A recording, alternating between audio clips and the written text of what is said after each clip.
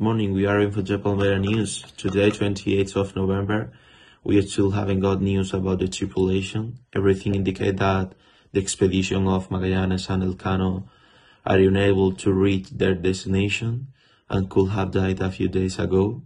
Family of them don't want to talk about the expedition.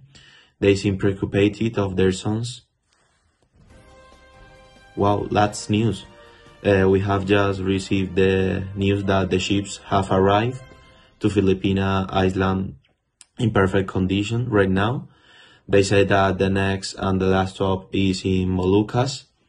They told us that they don't have enough food for a month, so they will be here in less than a month. That's all. Let's hope that everything goes as they wish, and we will keep you informed.